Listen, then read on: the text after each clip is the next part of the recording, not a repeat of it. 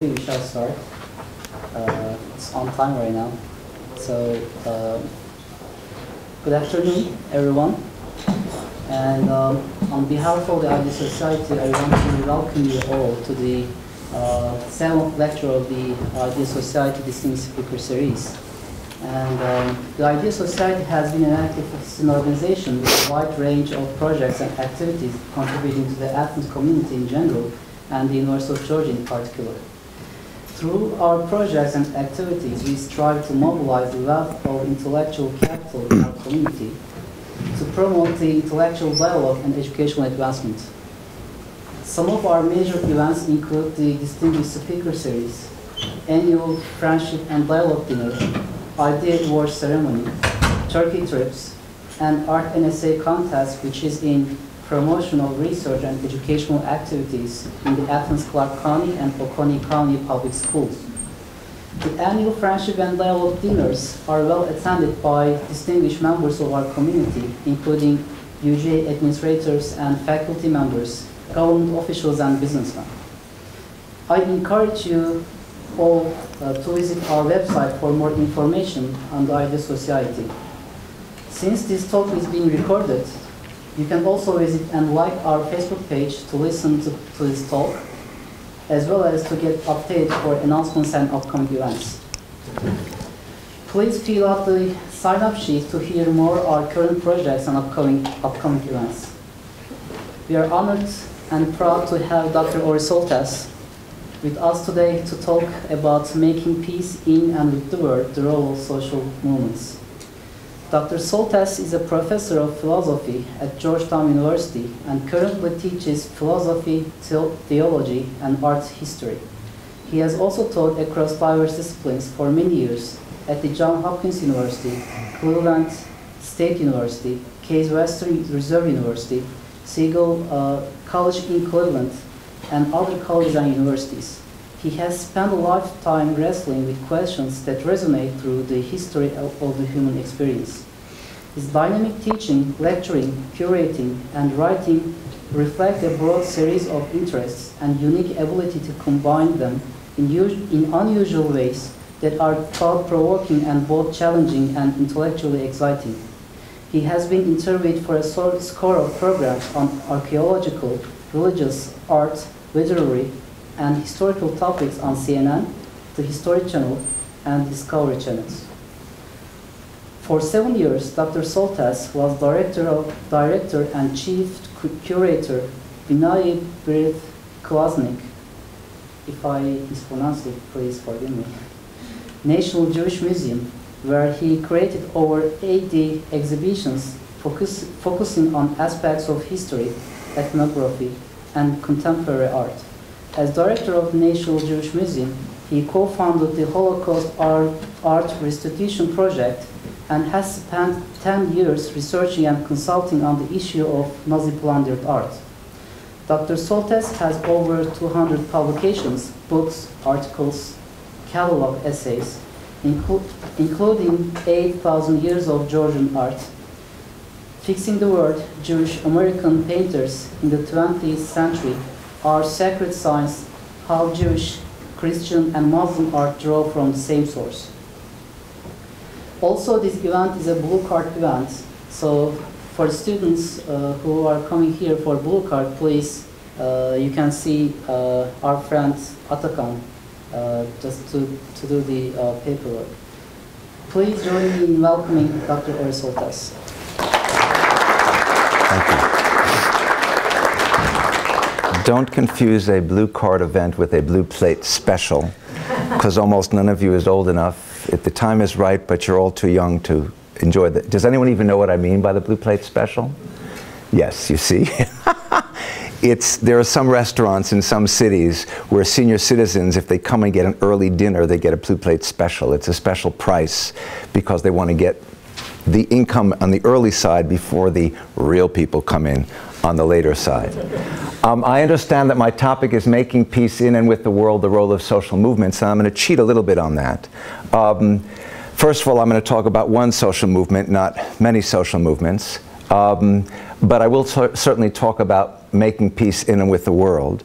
And I would begin actually by referencing Aristotle, whom some of you have probably read, and if you have read his Politics, then you know that Aristotle defines the human being as an animal that habitually likes to live in a community, in a society. The Greek word is polis, but really we can translate that as a community. So a social movement is a movement which has as its point and its purpose to benefit a community, to benefit a society. And the question, of course, becomes how wide or how narrow you construe the society or the community to be in which you're interested in having an influence. And Aristotle is, of course, mainly thinking of the Hellenic world. In fact, he is most particularly thinking about a different Athens, not the one in Georgia, but the one in Greece, as a kind of central location for a particular type of polis, a particular type of community. It's the kind of community in which about 170 years or so before his heyday, the term democracy was first coined, albeit with a narrower sense than we have come to apply to it as we think of democracy in the American context. The word peace, of course, is a word that is a derivative not from Greek but from Latin. And the word that it comes from, you're also probably familiar with, pax, P-A-X, and what it meant as the Romans used it was an absence of war. But when we're talking about making peace in and with the world, we don't mean just the absence of war. We mean a sense of fullness, not emptiness, which is conveyed more effectively by words, for example, like the Hebrew word shalom or the Arabic word salam.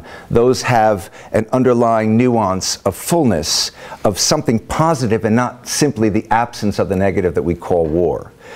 So if one talks about making peace in and with the world with respect to a particular social movement, there are movements that have as their intention, their point and purpose to improve the community, however narrowly or broadly conceived, that have as their motivations different kind of underpinning ideas. So the ideas could be the kind of ideas that John Henry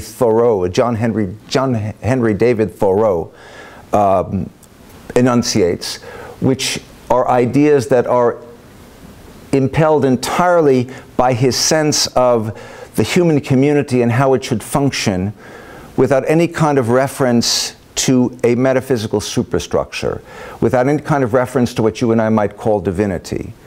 On the other hand, there have been and there are currently any number of social movements, the underlying motivation of which to create a greater peace in the full sense and not the sense just of the absence of war in the world, are motivated by religious considerations. And the movement that I would speak with you about this afternoon is a movement, the Turkish word hizmet means service.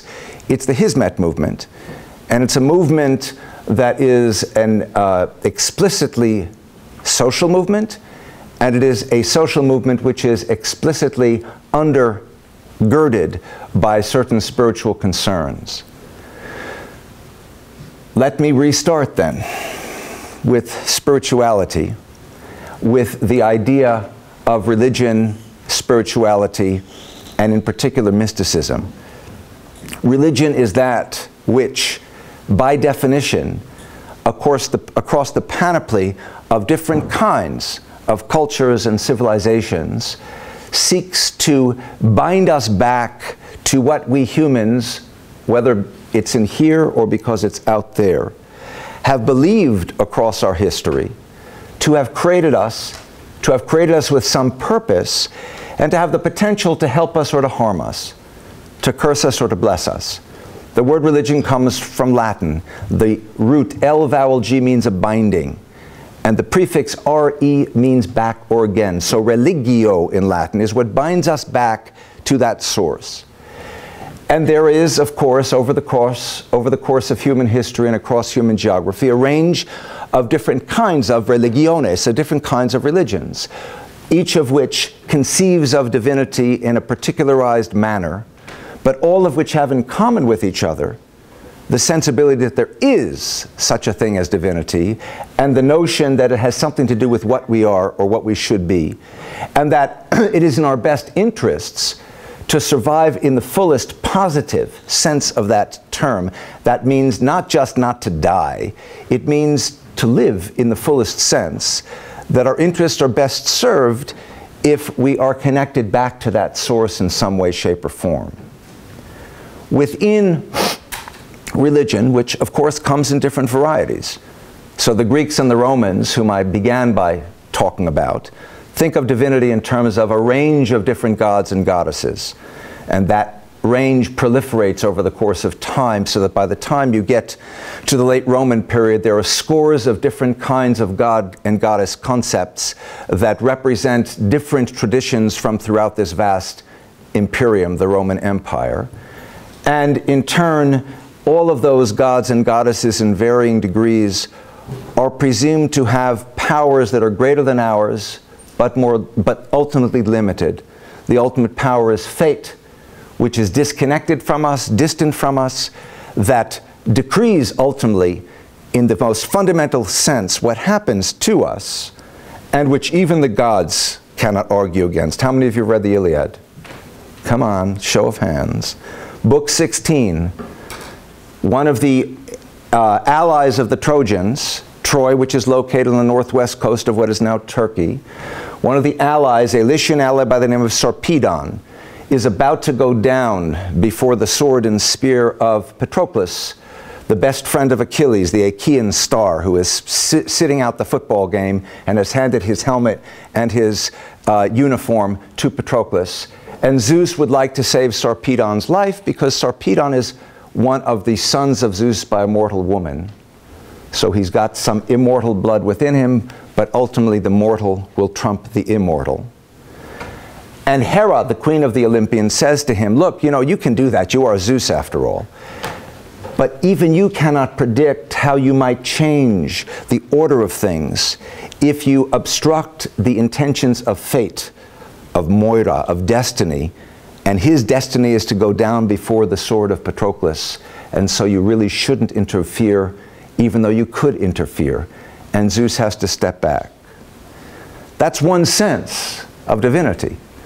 Along come the Abrahamic traditions and eventually develop a concept of a God that is both singular and all-powerful and all-knowing and all-good and all-merciful, and thereby hang all kinds of questions that the Greeks would not have had, such as why the innocent suffer or why those who are not innocent seem to get off okay in a world that is governed by such a God.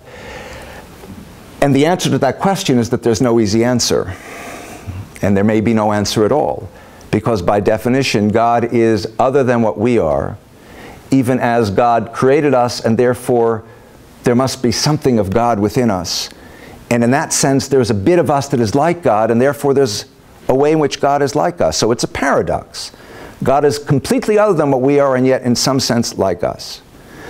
Well, in the mystical traditions, among the Abrahamic faiths, that sensibility is even more intensely a focus of thought. The term mysticism comes from another Greek word, mysterion. Mysterion means that which is hidden. It comes from a Greek verb, mystein, which means to close, or by extension to hide. So the mysterion is the hiddenmost recess of God. And the mystic believes two things. One, that there is such a hiddenmost recess by paradox,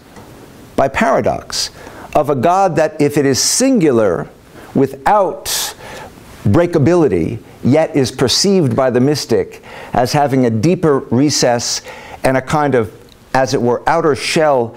And that's all that garden variety everyday religion gets to, the outermost shell. It doesn't get to the deep recess. So I pray every day, or I pray 3 times a day, or I pray 5 times a day. It doesn't matter how many times. My prayers become rote. I pray with the congregation, but I'm not really thinking about what it is that I'm saying. And the connection, the access, is to God's outer edges, as it were. The mystic believes that there is an innermost recess, it's hidden, that takes a different kind of effort, a different kind of energy, a different kind of intention, a different kind of desire in order to access. I said there were 2 things the mystic believes. The other is, paradoxically, that that access is accessible, that that innermost, hiddenmost recess is accessible on the one hand, but on the other hand, of course, by definition, it's impossible to access, isn't it? It is that which is most other than what we are, the hiddenmost, innermost recess of God. So we can't get to it, and yet we can get to it. I can, I can't. I shall, I shan't. I can make the effort and get there. I can make the effort and still not get there. So one of the things you don't want to do is try to become a mystic if you're not comfortable with intense paradoxes and contradictions, because it will blow your mind. You'll go crazy. And in fact, each of these traditions recognizes both the challenges and the dangers of the mystical enterprise. Can I do what is necessary to get there, to make contact with that mysterion, that hiddenmost recess of God? And if I do, can I come back from that experience? And if I do that, do I have any way of expressing what it is that I've just had as an experience to share it with the community? What is the first prerequisite of the mystical enterprise? It is to empty myself of myself, because the apparent goal of the mystical enterprise is to be filled with God. And I can't be filled with God unless I empty myself of self. If I empty myself of self in order to get there, can I get self back? Because if I don't get myself back, where am I? I'm dead, I'm crazy, I've apostatized, and if I can't get back and I can't communicate it, what value is it to the community? And if a prerequisite of my accessing the mysterion is to empty myself of self, then ultimately my goal has to be not to benefit myself, not to seek enlightenment for myself, because you hear self, self, self every time I say it. It's selfish. It's rather to have that experience so that I can come back from it and improve the world, improve the society, the community, the congregation of which I am part. That's got to be my goal. If my goal is personal enlightenment, then by definition it won't work, because that's too self-centered. It's got to be selfless. But the danger and the paradox and the problematic is, assuming I can empty myself of self, can I get self back? And if I can't get self back, not only have I lost it for myself because I'm now dead or crazy or I've apostatized, but I ultimately cannot benefit the community of which I was part, which was my intention and my purpose in the first place. This kind of thinking should lead, and not surprisingly often does, to an array of different kinds of mystical thinkers that very different from what I keep referring to as the garden variety everyday religious leaders over the course of human history, who so often are interwoven in their spiritual thinking with political thinking, whose political spiritual thinking is informed by their own egos and their own sense of my way is the only way to understand God, and if yours is not mine, then at the very least I will oppress you, at the very worst I will kill you, or somewhere in between oppression and kill. Take your choice of which particulars you want. Find your place in history, find your place in human geography, and you'll see one example or more of this or the other, that the same mainstream leadership which is uncomfortable with the mystical process, because each individual, as it were, seeks that access in a fundamental way alone, not as part of the community, even as the goal of that individual is to come back and benefit the community. Each individual is in danger of death or apostasy or madness, and if everybody in the community is doing it, then everybody is going to die or go mad or apostatize. And by the way, I'm out of a job if, as mystics, you no longer need my sacerdotal advice to help you understand how to access God. But for the mystic, who must be devoid of ego in order to even engage in the enterprise, much less to succeed, all of that kind of ego-bound range of considerations, by definition, disappear. So we might expect and often find with mystics that their view is far from narrow, it's broad. One of the more important Sufis, one of the important Muslim mystics from the late 12th, early 13th century is a fellow by the name of Ibn Arabi. Ibn Arabi was first known as a very important legalist, a jurist, and wrote extensively on Sharia, on Islamic law.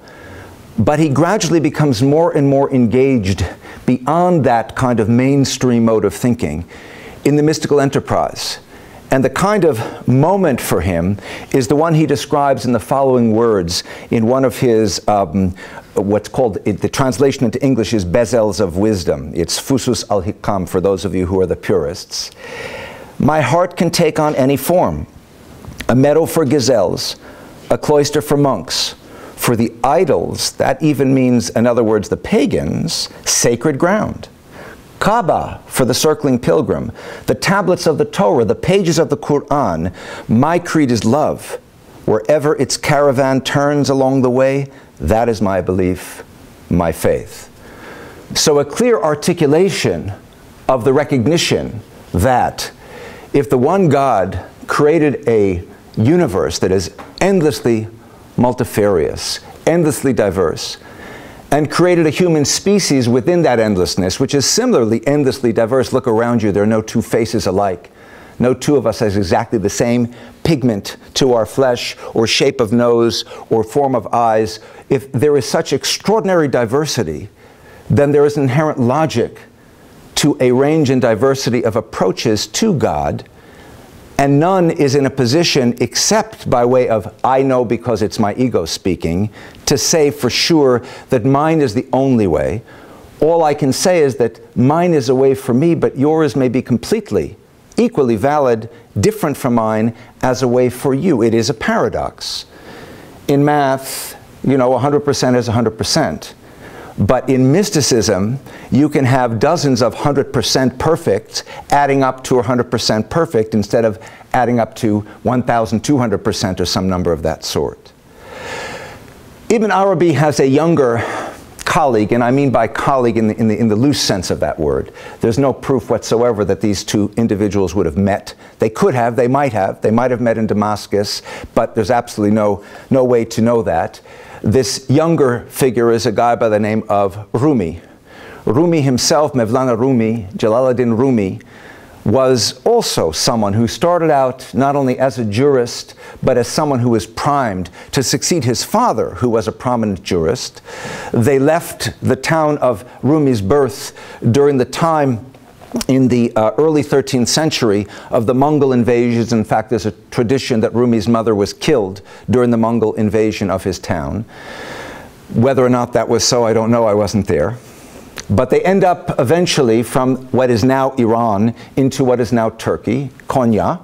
And along the way, they travel, they go on Hajj, they're down into the Hijaz in the southwestern area of the Arabian Peninsula, the area around Mecca, what are now Mecca and Medina. They spend some time in Damascus. He ends up anyway in Konya. And there, while he is essentially, as I said, being primed to succeed his very prominent father as a jurist and has himself started to become a teacher. Imagine this college professor, or maybe it's a law professor, would be a better image, talking about legal issues, and someone walks in the classroom and raises this question that doesn't really have an easy answer, or perhaps no answer at all. And the professor suddenly stops like that and realizes, I've just been misthinking everything that I've been thinking about because I've been thinking in overly limited terms. This is, in effect, in a nutshell, what happens to Rumi when a fellow by the name of Shams of Tabriz shows up at his doorstep. And if Rumi is the teacher and Shams is the student, Shams is the teacher and Rumi is the student. So even the line between who is teaching whom and who is learning from whom becomes eradicated. As Rumi thinks and develops his thinking further, part of where he comes to is a mystical place whereby the line between the mystic and God will be eradicated, in that the mystic seeks God and the God seeks the mystic. The mystic is the lover, God is the beloved, love is what joins them, but the line among those three concepts is eradicated because God also seeks the mystic. So God is the lover and the mystic is the beloved. That is one of the ways in which Sufism, beginning with Rabia in the 7th century and in a certain sense culminating with Rumi in the 13th century, articulates the mystical process. It is, as Ibn Arabi had said, my creed is love. It is a creed of love. And if I love God, then I must love everything that emanates from God. And what emanates from God is all of creation, including all of humanity. So it shouldn't surprise us if, like Ibn Arabi, Rumi would write, I go into the Muslim mosque and the Jewish synagogue and the Christian church and I see one altar. That shouldn't surprise us. Or if he writes further, not Christian or Jew or Muslim, not Hindu, Buddhist, Sufi or Zen, not any religion or cultural system. I'm not from the East or the West, not out of the ocean or up from the ground, not natural or ethereal, not composed of elements at all. I do not exist. I am not an entity in this world or the next, did not descend from Adam and Eve or any origin story. My place is placeless, a trace of the traceless, neither body or soul. I belong to the beloved, have seen the two worlds as one, and that one called to and know, first, last, outer, inner, only that breath-breathing human being. And these rather extraordinary lines are lines that, at least from 3 different angles, it strikes me, offer a lot of food for thought. The first, of course, is what is obvious in the first couple of verses, which has to do with this sensibility that includes every mode of trying to engage God as standing, as it were, on a fundamentally equal footing. Parenthesis. Rumi is emphatically a Muslim. He is not out of that. He is deeply within that. But he understands Islam, the concept of which is submitting to God's will, in universalist terms. He understands the particular Islam, which is his Islam, as not as different, but not superior or inferior to the other Islams, which are called Judaism or Christianity or Hinduism, and so on and so forth. Secondly, of course, is the second part of this, where it says, I do not exist. I'm not an entity in this world or the next. Did not descend from Adam and Eve or any origin story. My place is placeless, a trace of the traceless, neither body or soul. Who is speaking? And one realizes the voice is not Rumi, because that would be a kind of ridiculous thing for Rumi to say of himself. No human would say, I did not descend from Adam and Eve. On the contrary, that's what traditionally humans in this tradition understand to be their point of descent. It is God speaking. And it's not God speaking in the ego-bound, I speak on behalf of God sense. It's in the egoless sense in which the line has been so thoroughly eradicated between Rumi and God that when he speaks, he doesn't even remember when he's speaking, whether he's speaking from himself or from God, because they're one and the same. Which leads to the third point, which is what we get at the last couple of lines. I belong to the beloved, have seen the two worlds as one. He is alluding to that notion of love between himself and God as having so thoroughly unified them that he can't distinguish the one from the other. And that ultimately is the kind of mystical sensibility that informs his thinking in these verses and in so many others. Now think for a moment with me. This is the 13th century, what's going on in the world of which Ibn Arabi and Rumi are part. This is a world which is still, with respect to Christian-Muslim relations, in the throes of the last series of crusades and counter-crusades. It's a world in which, on the Christian side of the fence, there are all kinds of new developments. Gothic architecture is coming into its own. The scholastic thinkers, people like Thomas Aquinas, are writing their most intense explorations of Christian thought. On the Muslim side of the fence, the world is in great chaos. This is the period when the Abbasid Caliphate is in the process of collapsing in the force of the Mongols who are sweeping from South Central Asia across into the Middle East. So between these two worlds and within each of them, there is both creativity and conflict that abounds. And in that context of conflict and creativity, which is for the most part narrowly conceived, people like Ibn Arabi and Rumi explode. They expand to encompass the entire world. They think in universalist terms even as they think of themselves in very specific terms, as Muslims, as Sufi Muslims. And Rumi becomes, of course, so caught up in the way in which he thinks that as much as we have his words that articulate his thinking, we also have the tradition that began with him of the ritual of beginning the process of seeking oneness with the mysterion, which in Arabic is called dhikr. It's a word that the root of which means memory. So the idea behind dhikr is that you remember with 150% of yourself God's presence in you and around you. And while the typical dhikr in the various tariqas and the different branches or movements within Sufism across time and space are verbal, Rumi gets so excited when he's talking that he starts to jump around. And what ultimately eventuates out of that is a unique dhikr which involves not words but movement, body movement. And so his followers at the drop of a dime begin to spin. And at the drop of a dime, it can be 10 minutes, it can be an hour, it can be 2 hours, they stop spinning. Not a moment of dizziness. Because the whole time their eyes are closed and they are inwardly looking because they're seeing something which is not in this world but something beyond. Their body position with one hand up and one hand down makes of each of them a kind of bridge between earth and heaven, between the world above and the world below. The sort of thing that Rumi himself says when he says, I have seen the two worlds as one, and that one call to and know. First, last, outer, inner, only that breath-breathing human being. These are each of the mystics that follow the Mevlana Tariqa of Sufism.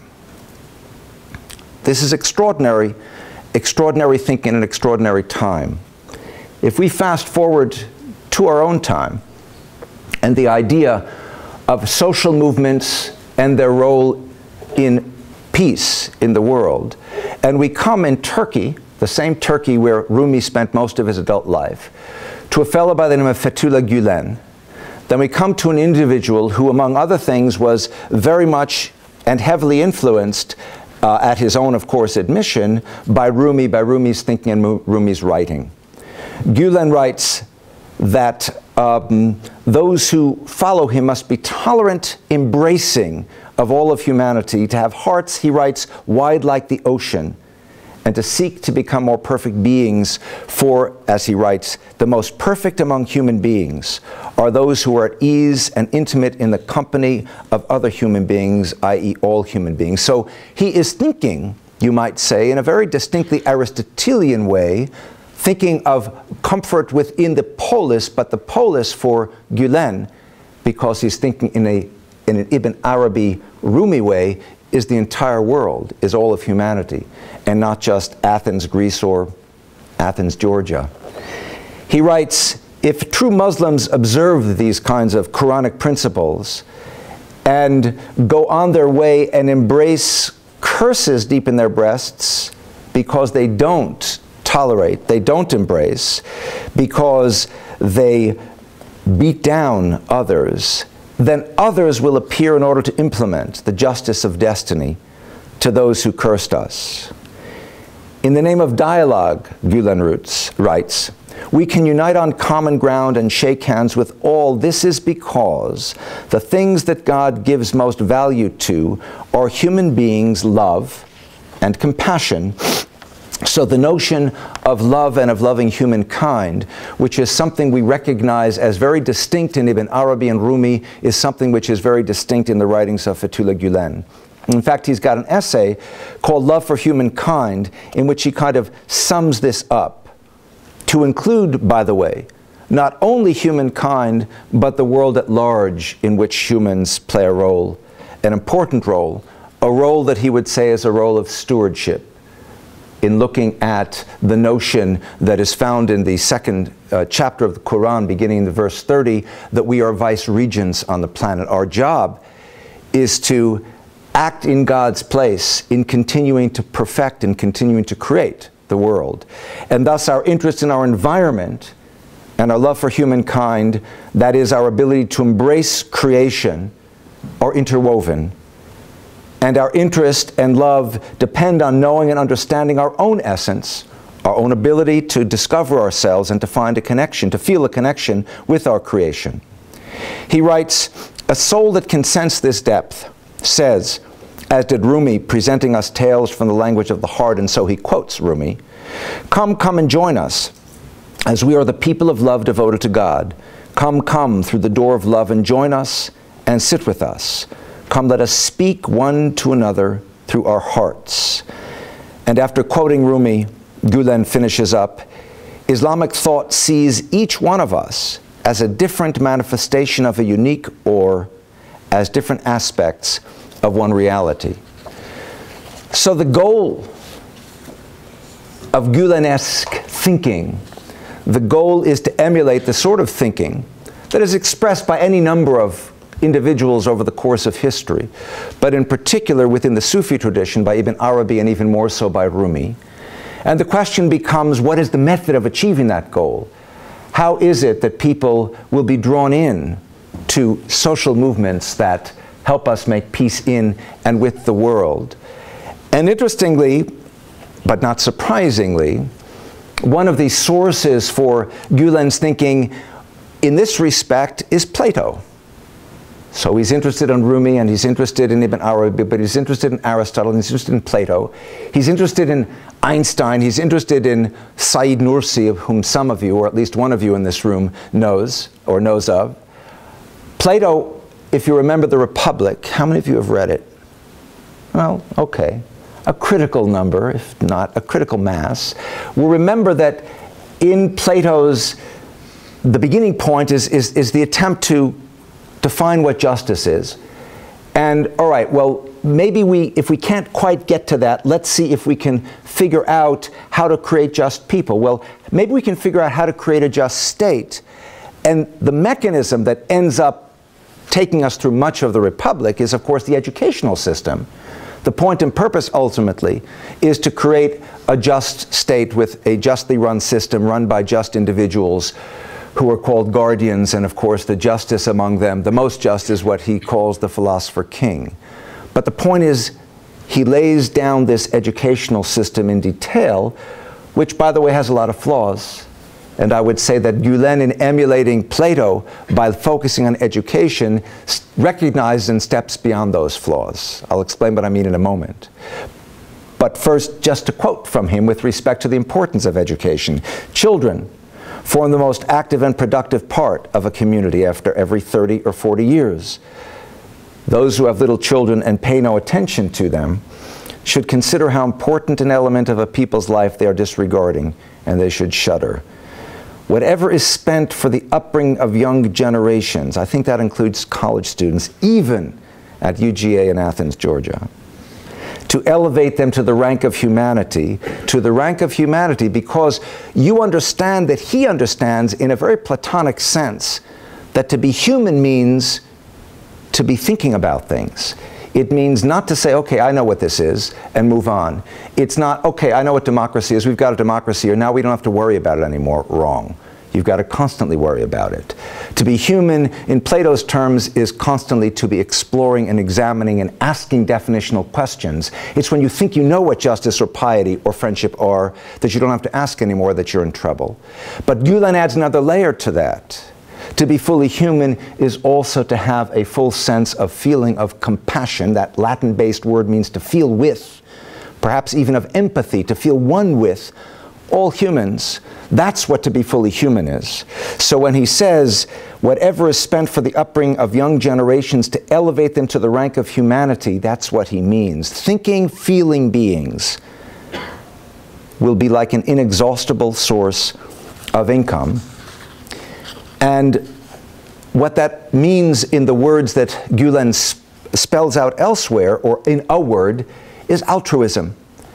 his goal, his intention, his purpose is to try to create out of the young people who are educated by the methods that he lays out in teachings and preachings one after another. And this, parenthetically, is where I say he goes well beyond Plato, because the Platonic Academy, for example, looks down on the arts as an inferior means of training the mind. And in schools that are inspired by Gülen's thinking, those schools include, appreciate, recognize the importance of the arts in furthering how we develop our thinking skills and our skills at compassion. It includes the physical arts. So every Gülen school is filled with sports and not just with brainiacs thinking about technology. It covers a whole range of what reflects the range of what we are as a species and how in various ways we fit into a very varied world. So in talking about trying to produce altruists, the hope for by him of an outcome, as he writes, of love and compassion, but also as a creator of such a sentiment as altruism, an exalted human feeling that in turn generates love, he writes, such an individual holds everyone in high regard and esteem. He is so balanced and faithful to God's will that he will not turn into idols those whom he praises for their services. So by the way, Gülen never wants you to be talking about him. That's not his interest. And the teachers who teach in his school don't want you to be talking about them. And when I wrote this book and it was about to be published, and I was working with the Tura press on the final editing of it, and the editor was so helpful and so kind and so compassionate and considerate, and I wanted to acknowledge him. In the acknowledgments at the beginning, he said, "No way, Jose." Well, that was not the exact words. But he would not allow me to use his name because it contradicted in an emphatic way the tradition of which he is part, which is to be humble and unassuming, truly altruistic. I do what I do because I should do it. I do it to help others and not just to help myself. So he is so balanced and faithful to God's will that he will not turn into idols those whom he praises for their services. He has to be considerate and fair-minded to everyone who comes to his aid and support the truth. He is moderate and embracing when he has taken wing anew and soared to the summits, so sincere and humble that he will never bring to mind all that he has accomplished. So such an individual, and I've come full circle to a point of my beginning, which was that Turkish word service, hizmet. Such an individual will acknowledge the hizmet, the service of others, but in a down-to-earth, matter-of-fact manner. Such an individual neither expects nor delivers praise per se, because it's like I breathe, so I help others. If such people, Gülen writes, can reflect this duty of service and responsibility in the work and service that they carry out, if they're able to pursue the essence of the fundamental principles of existence and obey orders concerning rules of conduct rather than binding themselves to the consequences of their actions, I'm not worrying about whether I will succeed. I'm doing what I'm doing because I must do it. There is a story that one finds in the Muslim tradition regarding Abraham when he is facing the fires of a fiery furnace, and the ant carrying just a little drop of water, because the ant is tiny, and carries it slowly into the furnace, and the commenter to the ant says, what are you going to do with that little drop of water against these flames? And the ant says, I'm making the first effort to put out those flames. The ant knows the flames won't be put out by that drop of water, but is the energy and the effort to put it out by way of that drop, which is the point. The point is the effort. The point is not to concern yourself about the conclusion, although the hope for outcome, of course, is positive. And again, think of the mystical underpinnings of this. I seek oneness with the mysterion. I may never succeed. I may never succeed. But I keep trying because somehow I believe that I can, even if I believe that it's impossible. It's the effort that counts. Rather than binding themselves to the consequences of their actions, then any unexpected outcome will not cause them to feel defeated, nor will their enthusiasm wane. Instead, They will carry out all deeds of service, of Hizmet, with the joy of worship. And note that turn of phrase. Hizmet is itself a form of worship, which is why it doesn't matter whether I'm a Muslim or a Jew or a Christian or a Hindu or an atheist. If I'm engaged in service for others, that in and of itself constitutes a worship, even if I don't believe that there is a God to worship. And be aware of the gratitude of having reached the apex of true believers.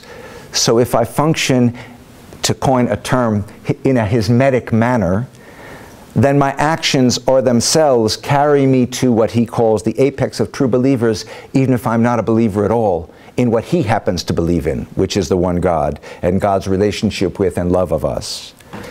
An apex which is considered to be the highest level of existence. Such people rush forward feeling the intense flavor hidden in the essence of the deed, saying in echo of Rumi, and so Gülen quotes Rumi yet again, I have become a slave. I have become a slave, I have become a slave.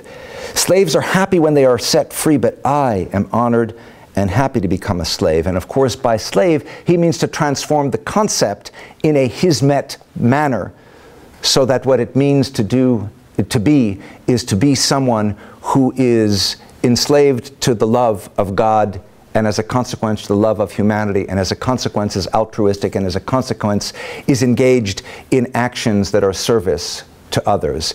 It is very much to be engaged in a social movement, the point and purpose ultimately of which is to be at peace, to making peace in and with the world, to improving the world to the point where it becomes a place of peace. In the end then, what Gülen repeatedly does is to fall back on these sources of inspiration that point him to repeated articulations of the importance of acting on behalf of others, of understanding the word others to constitute all of humanity, indeed all of the planet, not just humans, animals, trees, flowers, rocks, all of it. And if, as in his case, it's because you recognize that all of this ultimately comes from God, fine. And if you don't believe that God exists, but you're still engaged in that, also fine. Come, quoting Rumi as he does, come wherever you are. Wanderer, worshiper, lover of leaving, it doesn't matter. Come and join us, as we are the people of love devoted to God. Come through the door of love and join us and sit with us. Come, let us speak one to another through our hearts. Let us speak secretly, without ears and eyes. Let us laugh together without lips or sound. Let us laugh like the roses, like thought. Let us see each other without any words or sounds. Since all are the same, let us call each other from our hearts. We won't use our lips or tongue. The language doesn't matter. The words don't matter. The particularities of your address of the other or no address of the other don't matter. As our hands are clasped together, let us talk about it. Or, as Rumi again and again says, Gülen says, become the light. Those three words, become the light, are what he promotes as a means of Hizmet, as an instrumentation for a social movement that engages the world toward its peace. In the end, Gülen writes, he, Rumi, promises that as we come to fully recognize that goodness, beauty, truthfulness, and being virtuous lie in the essence of the world, then whatever happens, the world will one day find the essence, and no one will be able to prevent the shining of the light, the leading of the world toward peace and perfection from happening. And I open the floor to questions. Thank you.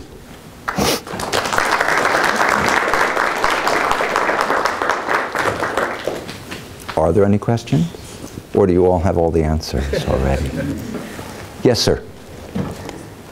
Welcome to UTA. Thank you very, very much for inspiring and uplifting talk.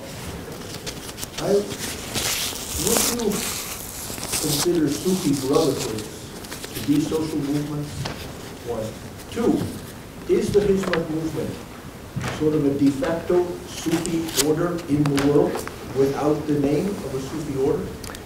And third question, and this is basically to play devil's advocate? Is Al-Qaeda also a social movement? Okay. I will take them in order, and usually when that happens I do it in reverse order, but I'll take it in order. So I would say that the Sufi brotherhoods are clearly social movements, both, you know, in the broadest sense, in the vaguest sense, but also when you consider that by and large your membership in a Sufi brotherhood is not a monastic membership. In other words, you don't organize yourselves into a brotherhood that lives away from the world, but you are expected to be living within the world. You're likely to be married, you're likely to have a family. You withdraw periodically to be part of this meditative process of seeking oneness with the One, to use my little phrase. But the intention, therefore, by definition, is to be in the world, and by definition, there can be no purpose to your purpose as part of the brotherhood unless it's to go and come back and be part of improving the world. So I would say, de facto, the Sufi brotherhoods are by and large social movements. Second, with respect to the Hizmet movement, which is emphatically a social movement, of course, its Sufi underpinnings are present to those who have studied Gülen and his thinking and his writing and seen how he is motivated to write and speak about what he writes and speaks about to inspire the increasingly far-flung members of what we loosely call the Hizmet movement. And clearly, Sufism is an underpinning for him. So to that extent, it's fair to say there's a way in which the Hizmet movement could be considered a Sufi movement. On the other hand, because he is so emphatically universalist, and therefore includes among those who can be part of Hizmet not only members of other religious denominations, but atheists as well. So you don't want to go too far in narrowly calling it a Sufi movement, because that implies, you know, a kind of particularized way of thinking, and it's probably broader than that. And as for Al-Qaeda, part of Al-Qaeda is distinctly social. Part of our failure to engage Al-Qaeda is not the engaging of Al-Qaeda, it's providing the quid pro to their quo to the extent that they do social action in the communities in which they become involved. Now, that social action may ultimately be either a mask or balance to other actions which are hardly socially positive and hardly geared toward making peace in and with the world. But there is a component of Al-Qaeda which is clearly a social movement which exists to improve the lives in bits and pieces in parts of the world where they are active. It is too, unfortunately, interwoven with other issues. And perhaps that's symptomatic of the way in which too often over history, which is to say all of human history, religion and politics get interwoven with each other. And so where Al-Qaeda is concerned, part of what misdirects them from being, in the purer sense, a social movement is the ego-bound political side of what their leadership can be, has been, is, that can lead as easily in a destructive as in a creative kind of direction. Sure, you're more than welcome. We're done then. Yes? There's always one troublemaker in every crowd. No, go ahead. I'm sort of in the band. Good. How do you see what's happening to the Hizmet movement now in Turkey? Was there a misstep getting too close to the political parties? Was there, do you have a take on I wish I could claim that I planted him in the audience because it was the right question to ask. I didn't plant him, however. I find it extremely troubling. Yes, I do have a take, okay? This may be a slightly long-winded answer, so forgive me those of you who hate long wind, and I've already been long-winded. When Mr. Erdogan ran for the first time almost, 12 years ago or so, to be prime minister, he had the support of Fethullah Gülen, I think, in a personal way, and therefore the Hizmet movement broadly, which parenthetically, it's not a monolith. You know, it's not Gülen says do this, and then everyone who is affiliated with the movement says, yes, we do this. There is much more flexibility across the various elements within the Hizmet world, end of parenthesis. But anyway, Gülen's view at the time, and if you look at Turkey at the time, it had been through a succession of really lame-ish kind of governments, both in a more secularist and in a more Islamist direction, and Turkey was going nowhere fast. Erdogan had been tremendously successful as mayor of Istanbul, had done a lot of important improvements in all kinds of ways in the infrastructure of Istanbul, both in the way that you would see in the streets, you know, superficially, but also in the recesses of how Istanbul was functioning. And he seemed to be a kind of breath of fresh air. And so Gülen certainly gave his support for that. Moreover, Erdogan seemed to be on the same page as Gülen in being simultaneously a devout Muslim, but also someone with a wider view, not an Islamist view in the narrow, ugly sense that that word has come to be used in. I shouldn't have left a preposition at the end, forgive me. Over the course of I would say, the first term and a half, maybe I'll be more generous, the first 2 terms of Erdogan, that kind of scenario seemed to be playing itself out. And Turkey found itself in all kinds of ways, both internally and externally, on new territory. I mean, economically becoming gigantic in all sorts of ways. I mean, things you wouldn't even think about. The Turks outproduced the Italians with regard to olives, for example. Who thinks about that? But that's just a small example. Dozens of those kinds of examples. And also in terms of its role in the Middle East, which, in case nobody noticed, is a rather problematic region within the world. And it's a region within which historically the Turkish relationship to both the Persian or Iranian and the Arab world had not been an overly comfortable one. And Erdogan seemed very effectively to be pushing Turkey into a place where he could really be a champion of the Islamic world, regardless of whether its identity is Sunni or Shia, regardless of whether its ethnic identity is Arab or Persian or Turkish. And then things began to fall apart. And things began to fall apart, in part, it would seem, because, as Mr. Jefferson once said, power corrupts, absolute power corrupts absolutely. I mean, I'm not there, right? I'm not in there. But it seems that Erdogan began to take a distinct turn away from the kind of principles that I've just very briefly outlined, for which Gülen stands, and Gülen's vision of what it means to be a Muslim.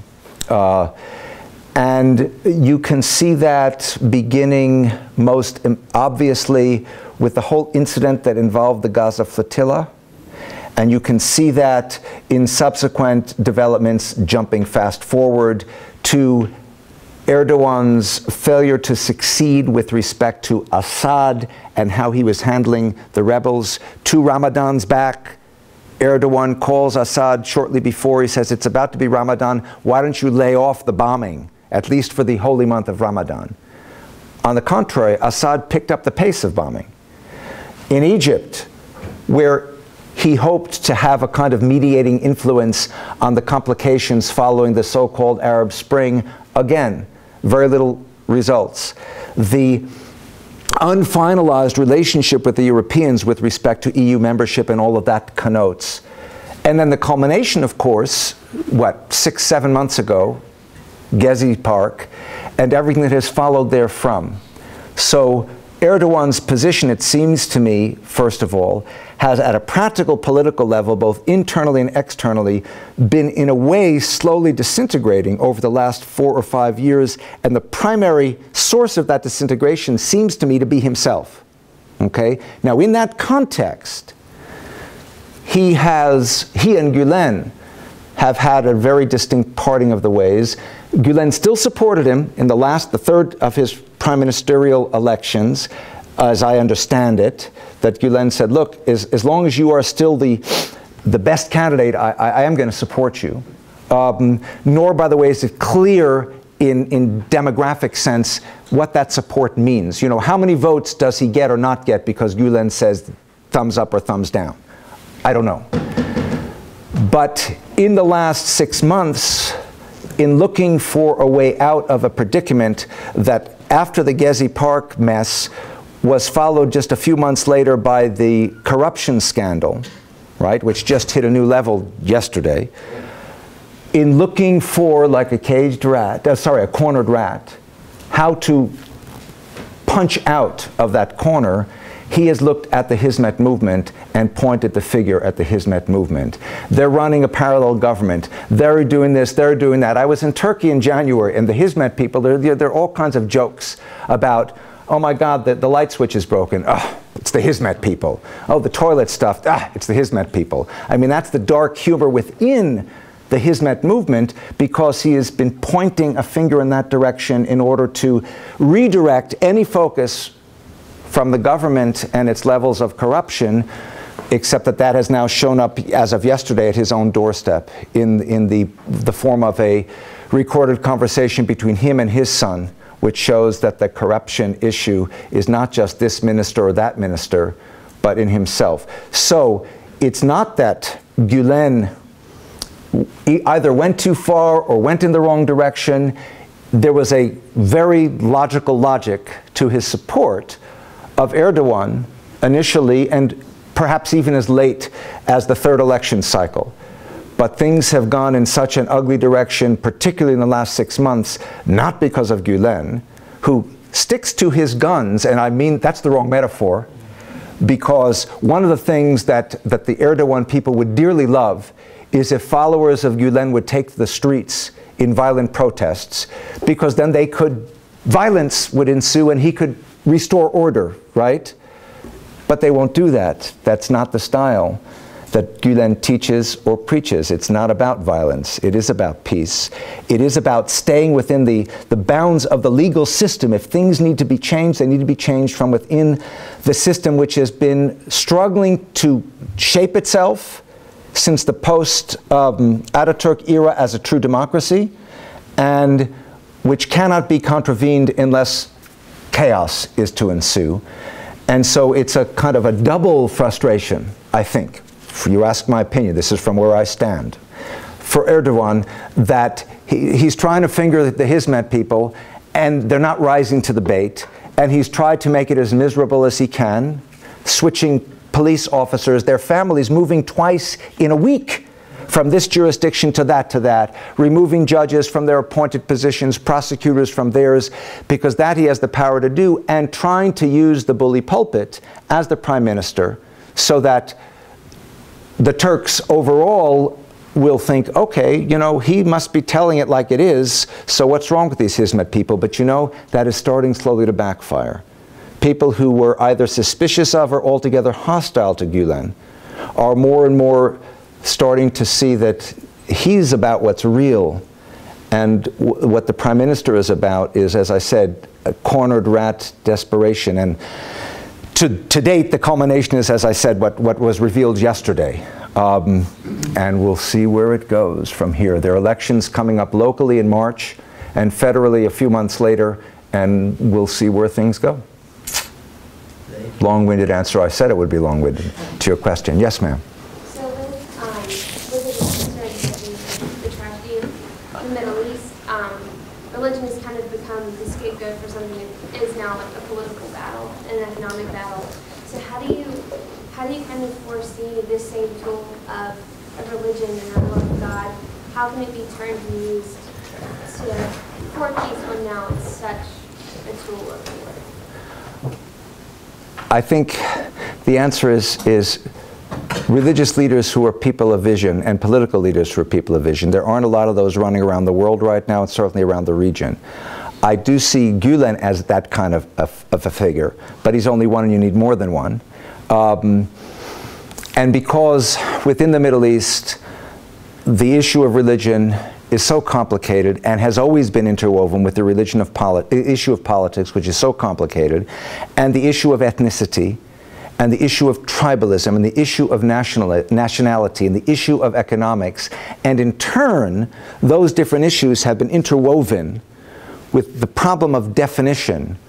How do you, there are all these terms that get used that people don't think about what they actually mean. I mean, in this country, if I asked you 10 or 12 years ago, well, before 9/11, what's the difference between a Muslim and an Arab? Most people would not think that there was one. They would assume those are synonyms. Well, I think by now most Americans realize that you have Arabs that are Muslim, Arabs that are Christian, right? And you have Muslims that are not Arab. But as recently as a decade ago, most Americans wouldn't have realized that, and I don't think Americans are the only group that wouldn't have. You've got a whole range of definitional issues. You've got a whole range of contending aspirational issues, both historically and contemporary, in the contemporary scene, and historically, and now you have a range of different kinds of interferences. If you look at Syria, first of all, think of where Syria is geographically. So by definition, what's happening in Syria cannot not affect Turkey, Iraq, Lebanon, if it even exists any longer, Jordan, Israel. That's just the immediate neighborhood. If you look internally to what's going on, the Saudis are involved, the Iranians are involved from the outside, and there was a lot of push for the Americans to be involved in a way analogous to how we were involved in Iraq a while back, and still, I suppose, are. So, and that's just Syria, and I just gave you the tip of the iceberg. I'm not even going into the ethnic and the religious kind of subdivisions within the rebel camp, as opposed to the rebels versus Assad, etc., etc., etc. So not to be dark about this, but there is no simple solution. The more people think about, are educated to, and try and understand, and I mean both there and outside of the region, about others and not just about themselves, the more there are leaders who promote that kind of ideology, the closer one comes to the hope for some sort of a resolution. But don't expect it to be soon, alas. Was there another question? Yes, sir. Is it flawed to pursue the meaningful life according to positive psychology because the meaningful life is the most fulfilling for the individual? Like, if I'm trying to live a meaningful life, it's the most fulfilling to me. Is it flawed to live it for that reason as opposed to living it just to help others? Like you said, like I breathe, so I help others. Because if I already know that it's going to be the most beneficial to me, it's hard to block that out. Right. I believe it is. And it would be probably more than human if you could so successfully all the time do that. Where is the line drawn, in the simplest of senses, between myself and the other when it really makes me feel good to help the other? I have no tangible benefit to me, but it does make me feel good. So I can't completely disconnect myself, but I can place myself in the context of placing more emphasis on the other, whatever and whoever the other is. Think of your parents who, when you were a kid, they don't do it anymore, I hope, but they made your breakfast and they made your lunch and they made sure you got to school, and your mom or your dad was so tired in the morning and got up and made sure you were out of bed and made you that lunch and made you that breakfast and got you off there to school. And it was entirely, and you never said thank you, and you didn't, you know, you didn't really appreciate it. I don't mean necessarily you, but you know what I mean. And your mother or your father loved doing it because they love you, and it just made them feel good. So I can't say it's entirely selfless because it made them feel good. But still, the emphasis was on you, not on them. So if that answers your question. Yes? Is this twin? I don't think so. Okay, go ahead. It's actually related to Dr. Honor's question, again about the Gulen movement in Turkey. And you said that you don't really think that Fethullah Gulen did anything like out of order in the way he proceeded with his relations with Erdogan. But from what I've read, there are people who are somewhat, they criticize that the Gulen movement has kind of circumvented the political process in Turkey and gaining its following, you know, by being solely kind of in the educational sphere and controlling all those prep schools. And it's kind of unfortunate that within the political sphere in Turkey there isn't like a very compelling response to the AKP. Like the different, you know. Right, the opposition parties are very weak. Yeah, they are. Yeah. So I guess, do you think that, not that whether that was wrong of Gulen to structure his movement that way, but do you think that he actually, I think my question is, do you think that a movement like Gulen's, or a movement like these altruistic social movements could exist and gain traction through something like the political process, which I feel like centers around something that's very anti-everything we talk about, Right. like agronization Right. of itself and gaining support for this figure, as it has for Erdogan, and it's worked well for him. Right. Let me answer that, because that was really two parts in reverse.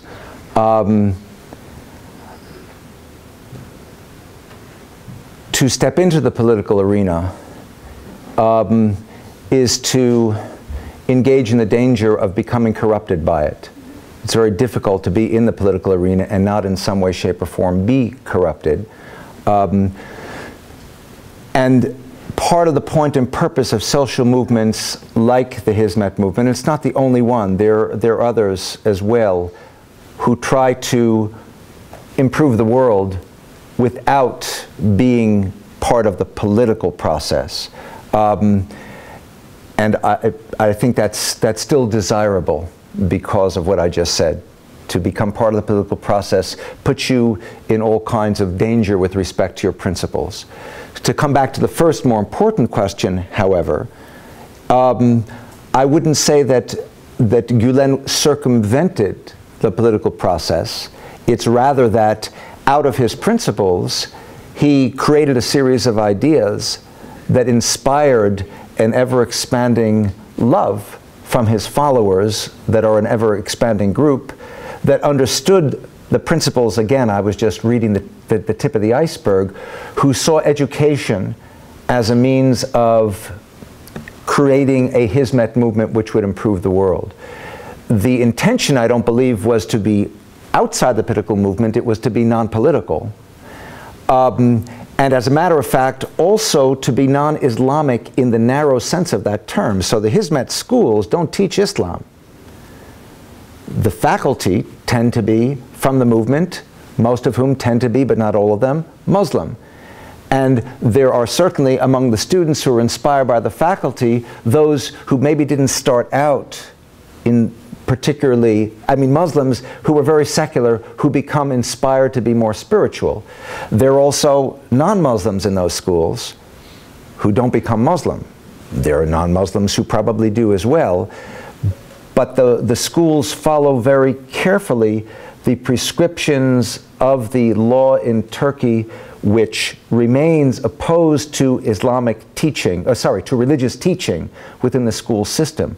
They're private schools, but they follow the dictates of what is in the public sphere.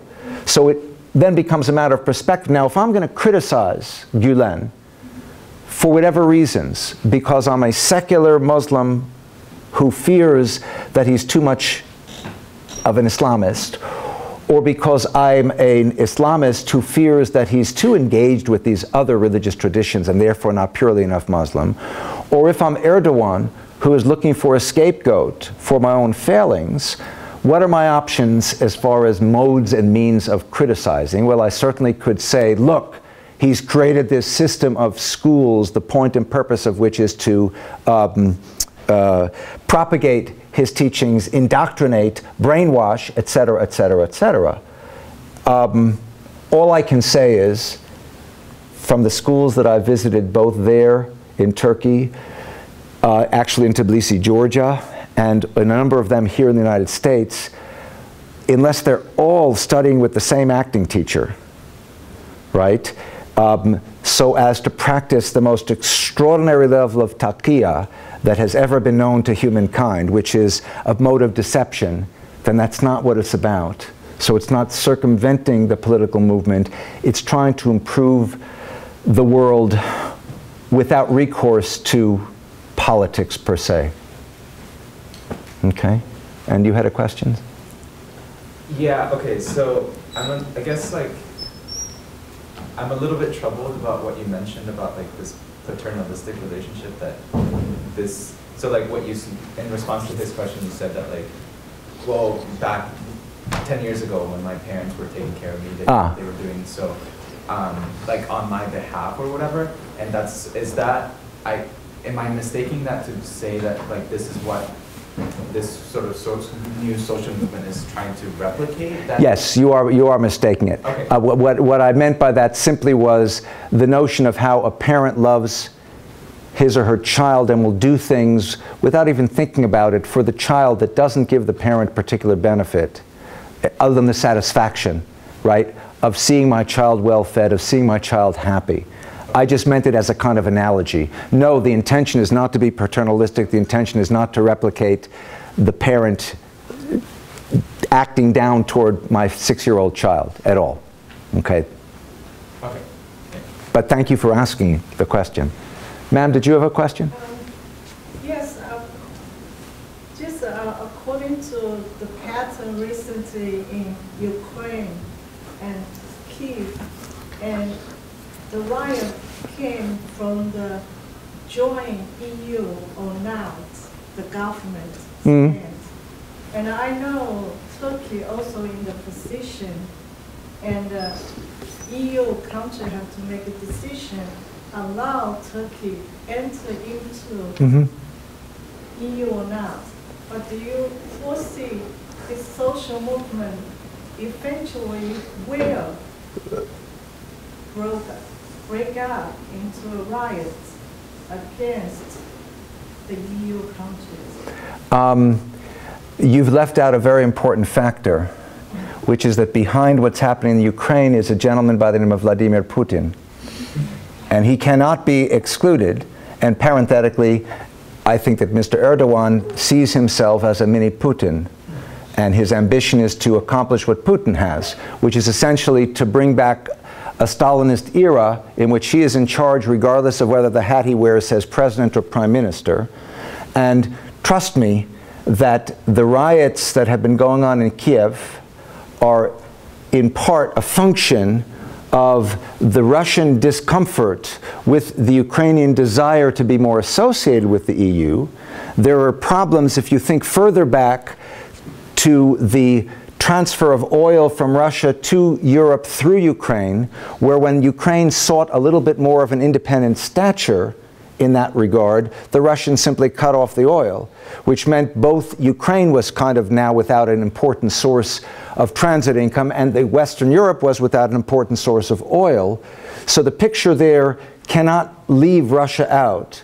Whereas where what is happening in Turkey is concerned, there isn't an outside force of that weight that has the kind of presence or potential power, at least as things stand now, that makes it comparable to Ukraine.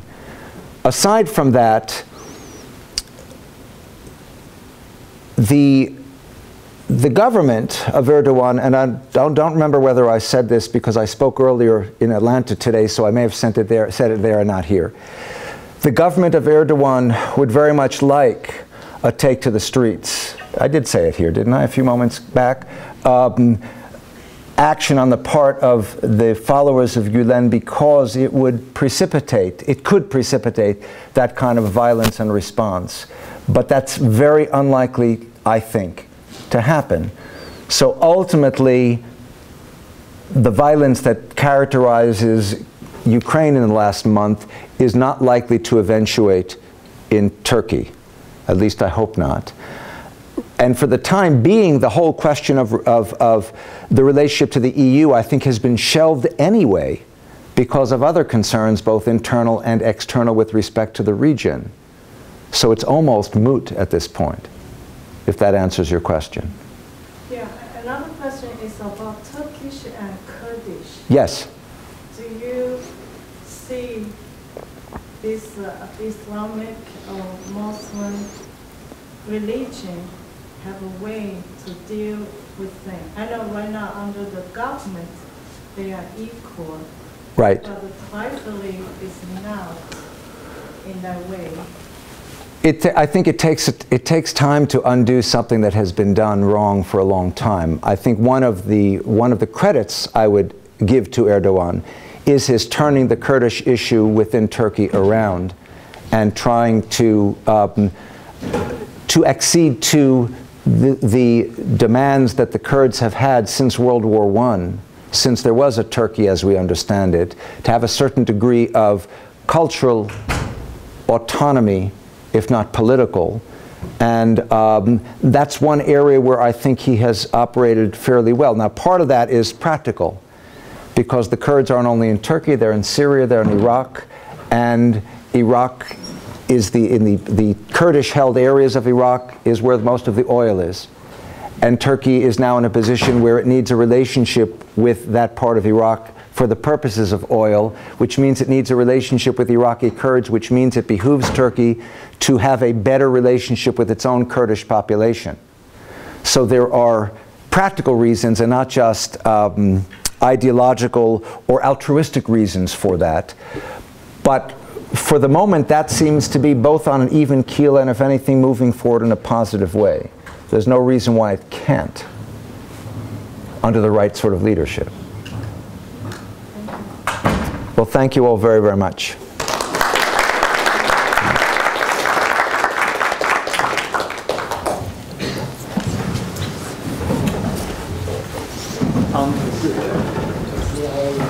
So we will have a book signing session now. If you'd like to get a book of Dr. Soltes, Thank you. it's the right time.